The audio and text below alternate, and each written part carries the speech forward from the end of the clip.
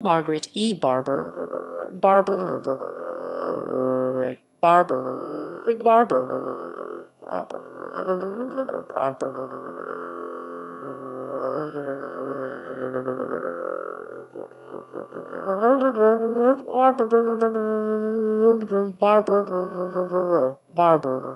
Barber, Barber.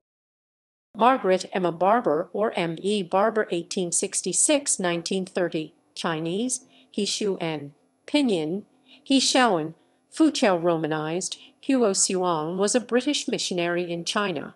She was born in 1866 in Peasenhall, Suffolk, England, the daughter of Louis a wheelwright and Martha Nee Gibbs Barber.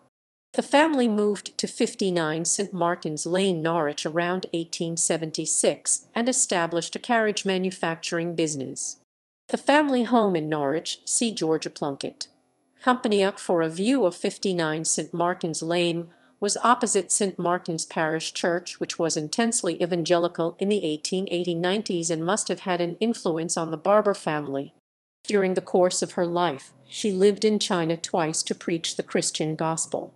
She left her home and traveled in a lonely way thousands of miles. Barber, who initially went to China as an Anglican, became an independent missionary with informal ties to the Plymouth Brethren. She is best known for her influence on Watchman Nee Tuo-Sheng. Along the South China coast in Foochow, she and others regularly taught a Bible class at White Teeth Rock. There she had contact with Nee, who was studying at Anglican Trinity College. Barber referred him to books by J.N. Darby, Madame Jeanne Guyon, Jessie Penn-Lewis D.M., Panton T. Austin Sparks, and of others, which had been of help to her. She also influenced others Chinese Christian leaders, including Leland Wang, who later formed the Chinese Foreign Missionary Union. Life and Christian Ministry. Hymns.